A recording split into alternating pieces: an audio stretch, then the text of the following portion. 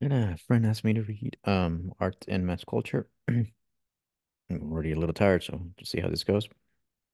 Art and Mass Culture by Horkheimer. Horkheimer, yes. Uh Max Horkheimer. It's up here. At times in history, art was intimately associated with other avenues of social life. The plastic arts in particular were devoted to the production of objects for daily use, secular as well as religious. In the modern period, however, sculpture and painting were disassociated from town and building, and the creation of these arts reduced to a size suitable to any interior during the same historic process. Aesthetic feeling acquired independent status separate from fear, awe, exuberance, prestige, and comfort. It became quote unquote pure. The purely aesthetic feeling is the reaction of the private atomic subject. It is the judgment of an individual who abstracts from prevailing social standards. The definition of the beautiful as an object of disinterested pleasure has its roots in this relation. The subject expressed himself in the aesthetic judgment without consulting social values and ends. In his aesthetic behavior, man, so to speak, divested himself of his functions as a member of society and reacted as the isolated individual he had become.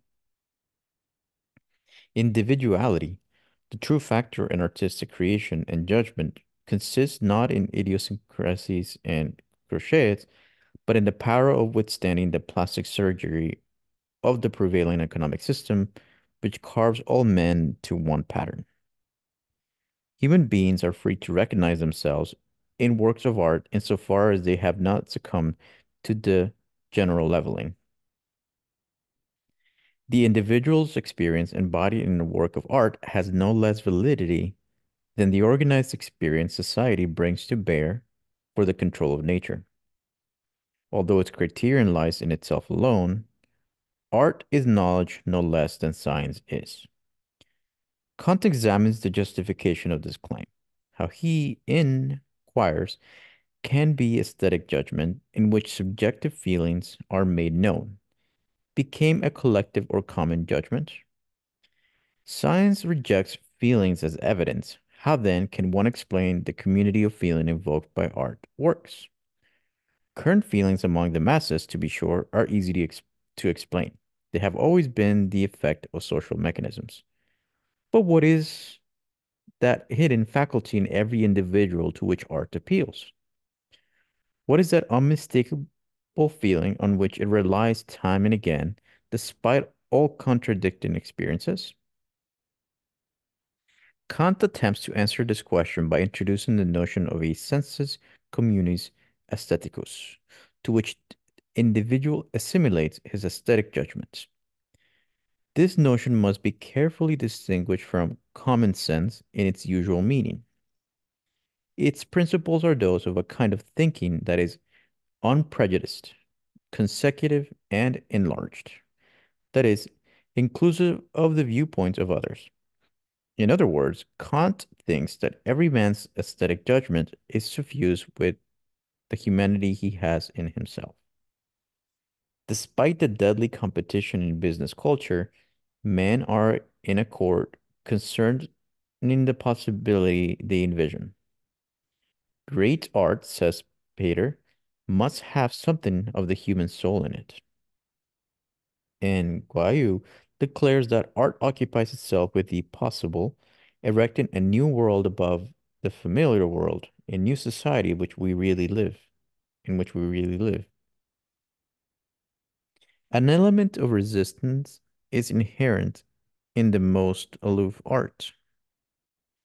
Resistance to the restraints imposed by society now and then floating forth in political revolution has been steadily fermenting in the private sphere. The middle class family, though it has frequently been an agency of obsolescent social patterns, has made the individual aware of other potentialities than his labor or vocation opened for him. As a child, and later as a lover, he saw reality not in the hard light of its practical biddings, but in a distant perspective which lessened the force of its commandments. This realm of freedom, which originated outside the workshop, was adulterated with the dregs of all past cultures. Yet it was man's private preserve, in the sense that he could there transcend the fusion society imposed upon him, the function society imposed upon him by way of its division of labor. Seen at such a distance, the opportunances of reality fuse into images that are foreign to the conventional system of ideas into aesthetic experience and production. To be sure, the experiences of the subject as an individual are not absolutely different from his normal experiences as a member of society. Yet, works of art, objective products of the mind detached from the context of the practical world, harbor principles through which the world that bore them appears alien and false. Not only Shakespeare's wrath and melancholy, not only Shakespeare's wrath and melancholy, but the detached humanism of Goethe's poetry as well, and even Proust's devoted absorption of the ephemeral features. This, I'm not sure, that might be a mondanite. Awakens memories of a freedom that makes prevailing standards appear narrow-minded and barbarous. Art, since it becomes autonomous, has preserved a utopia that evaporated from religion. The private realm, however, to which art is related, has been steadily menaced. Society tends to liquidate it. Ever since Calvinism sanctified man's calling in this world, poverty, contrary to the accepted notion, has in practice been attained to be washed away only by toil. The same process that frees each man from slavery and serfdom and returned him to himself also broke him in two parts, the private and the social, and the burdened, I guess it says burdened, the private with a mortgage. Life outside the office and shop was appointed to refresh a man's strength for office and shop.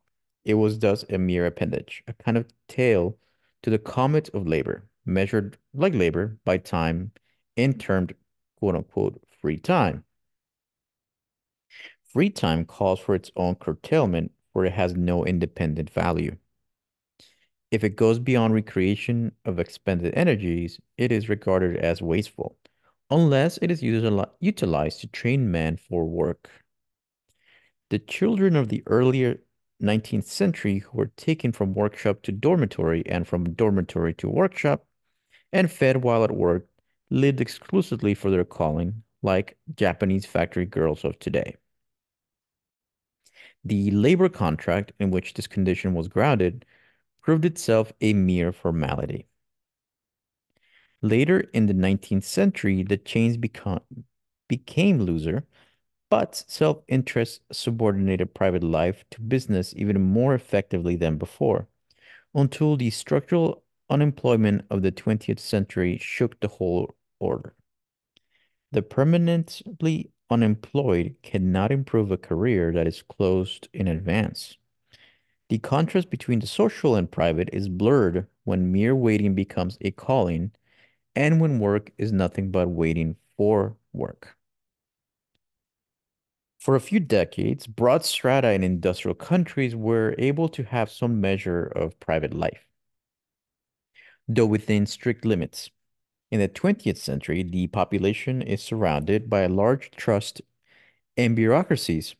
The earlier division of man's existence between his occupation and family, always valid only with reservations so far as the majority was concerned, is gradually melting away.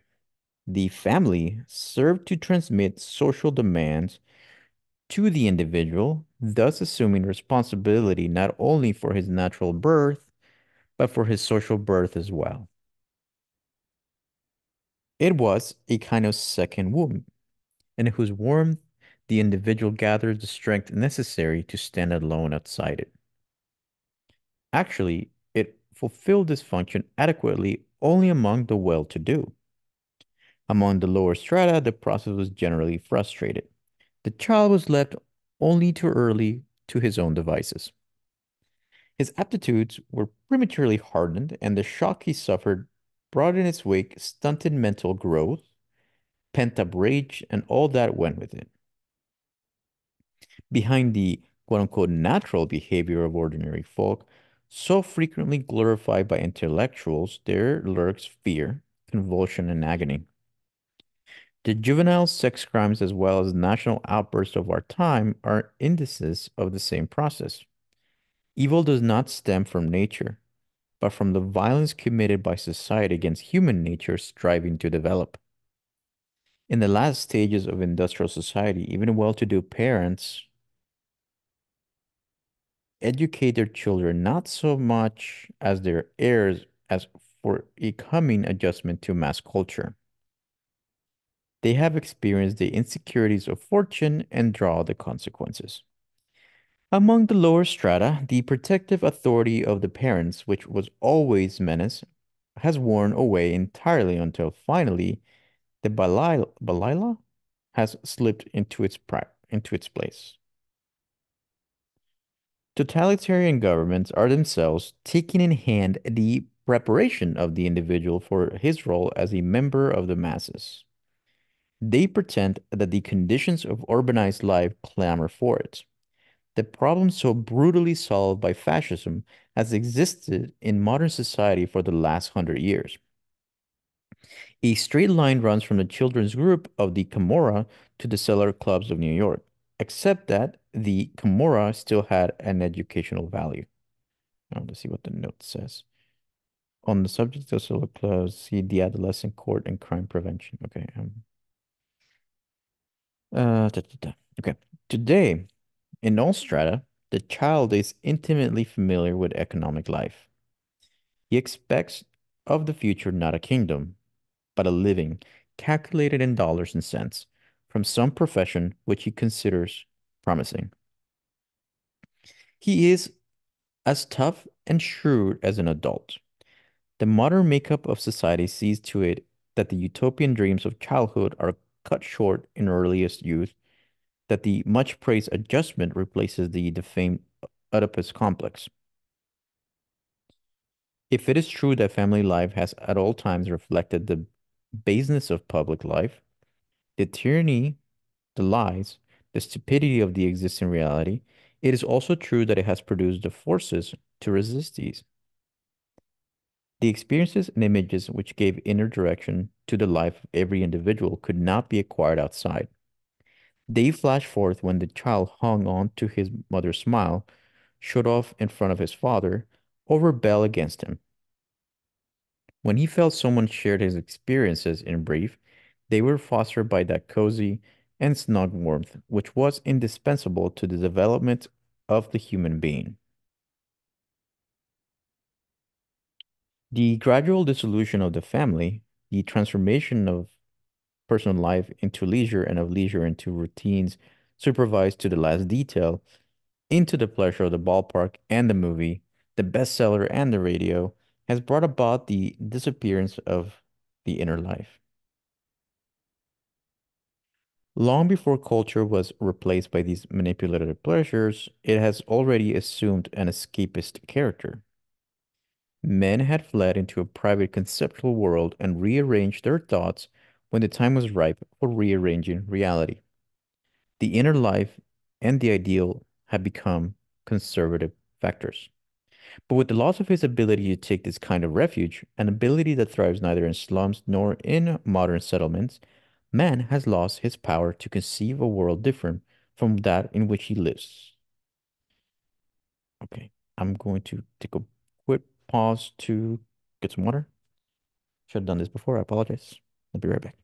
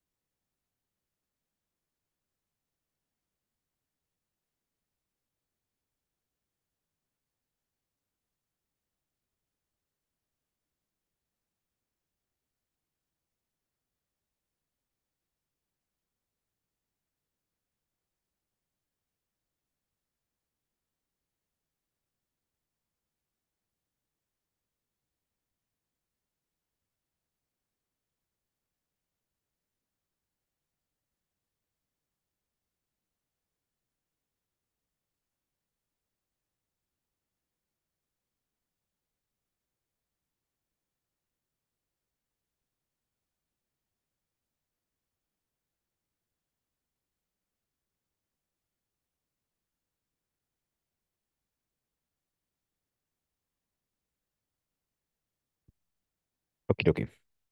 Uh, I hope this is working still.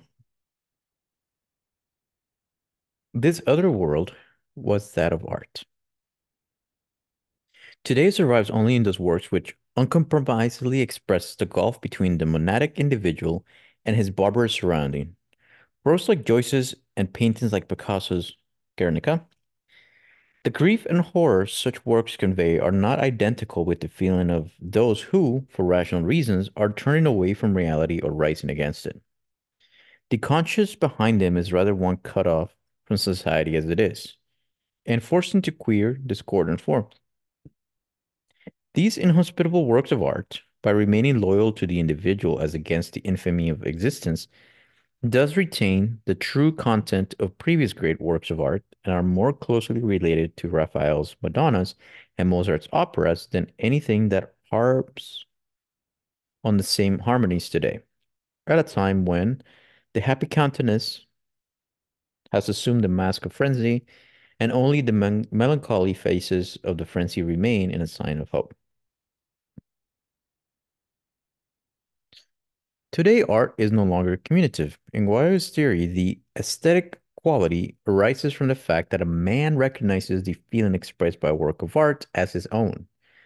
The life analogous to our own, however, in the portrayal of which our own life becomes visible, is no longer the conscious and active life of his 19th century middle class.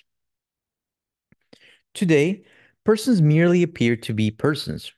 Both elites and masses obey a mechanism that leaves them only one single reaction in any given situation. Those elements of their nature which have not yet been canalized have no possibility of understandable expression. Under the surface, under the surface of their organized civic life, of their optimism and enthusiasm, men are apprehensive and bewildered and lead a miserable, almost prehistoric existence. The last works of art are symbols of this, cutting through the veneer of rationality that covers all human relationships. They destroy all superficial unanimity and conflict, which are all in truth clouded and chaotic. And it is only in such sagas as those of Gasworthy or Jules' Remains, in white papers and in popular biographies that they attain an artificial coherence. The last substantial works of art, however, abandon the idea that real community exists. They are the monuments of a solitary and despairing life that finds no bridge to any other or even to its own consciousness. Yet they are monuments, not mere symptoms. The despair is also revealed outside the field of pure art in so-called entertainment and the world of cultural goods. But this can only be inferred from without through the means of psychological or sociological theory. The work of art is only adequate objectification of the individual's deserted state and despair.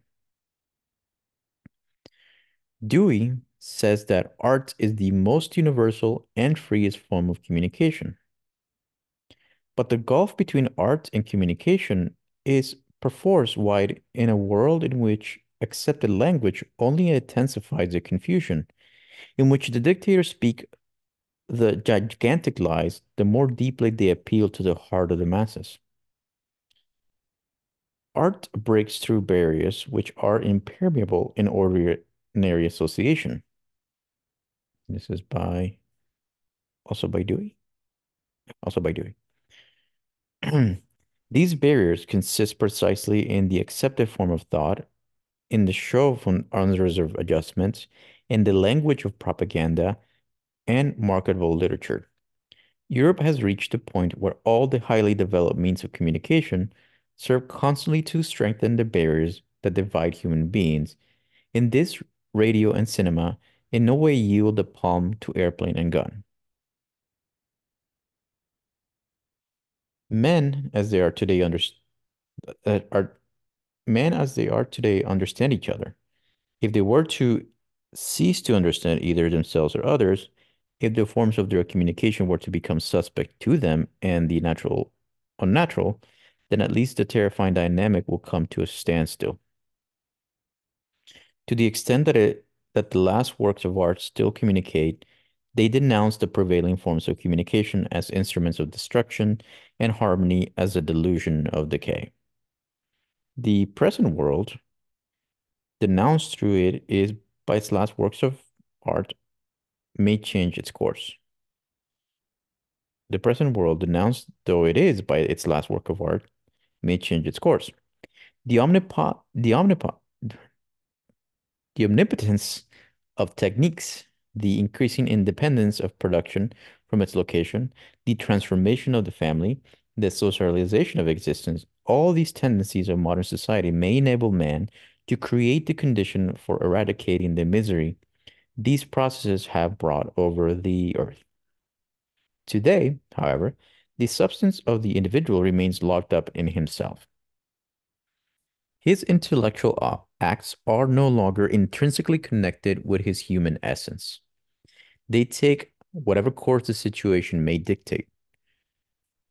Popular judgment, whether true or false, is directed from above, like other social functions.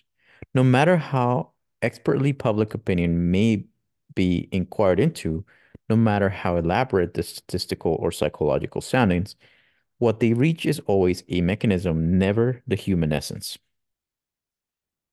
What comes to the fore when men most candidly reveal their inner selves is precisely the predatory, evil, cunning being whom the demagogue knows so well how to handle. A pre-established harmony prevails between his outward purpose and their crumbled inner lives. Everybody knows himself to be wicked and treacherous, and those who confirm this, Freud, Pareto, and others, are quickly forgiven. Yet, every new work of art makes the masses draw back in horror. Unlike the Führers, it does not appeal to their psychology, nor like psychoanalysis does it contain a promise to guide this psychology toward adjustments. In giving downtrodden humans a shocking awareness of their own despair, the work of art professes a freedom which makes them foam at the mouth. The generations that allow Hitler to become great takes its adequate pleasure in the convulsions in which the animated cartoon imposes upon its helpless characters, not in Picasso, who offers no recreation and cannot be enjoyed anyhow. Misanthropic, spiteful creatures who secretly know themselves as such like to be taken for the pure, childish souls who applaud with innocent approval when Donald Duck gets a cuffing. There are times when faith in the future of mankind can be kept alive only through absolute resistance of the prevailing responses of men. Such time is the present. At the end of his book on aesthetic problems, Mortimer Adler defined the external marks of the great work of art, gross popularity at any one time or over a period of time, and the ability to have the most varied levels of taste. Consistently with this, Adler praises Walt Disney as the great master because he reaches a perfection in his field that surpasses our best critical capacity to analyze and at the time please children and simple folk. Adler has tried, like few other critics, for a view of art independent of time, but his unhistorical method makes him fall prey to time all the more. While undertaking to raise art above, while undertaking to raise art above history and keep it pure, he betrays it to the contemptible trash of the day. Elements of culture isolated and deserved from the historical process may appear as similar as drops of water, yet they are different as heaven and hell. For a long time now, Raphael's Blue Horizon have been quite properly a part of Disney's landscapes, in which Amoretti frolic more and more recently than ever did at the feet of the Sistine Madonna. The sunbeams almost beg to have the name of a soap or a toothpaste emblazoned on them. They have no meaning except as a background for such advertising.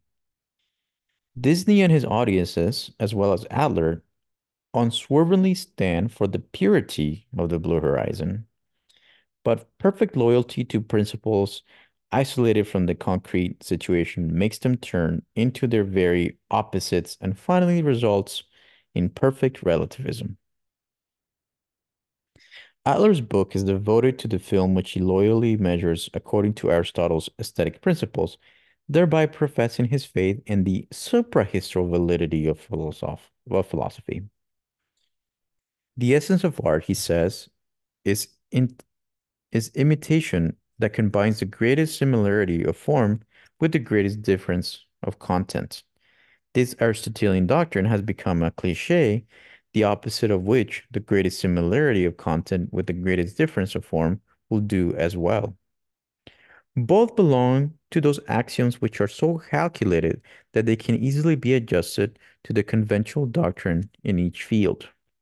The content of such principles, whether favored by metaphysicians or empiricists, will not hurt anybody's feelings.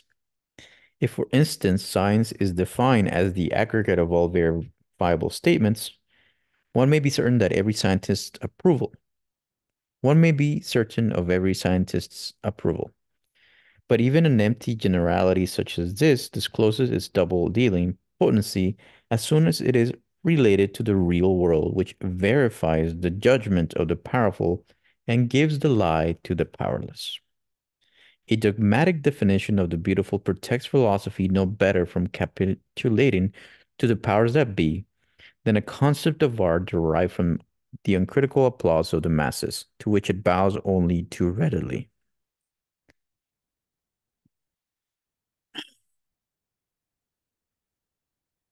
I wonder if I can maybe, I might need to pause it here. Yeah, do like a part one and then a part two because my voice is going. Um, I already did a lot of talking today, so chose the wrong time to start recording this. I am so sorry, but I will finish it for sure as soon as possible. But we'll just do this part one. So part one ends in it was 303. At the end of 303?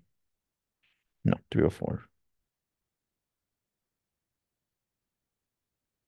No, here we go. 305.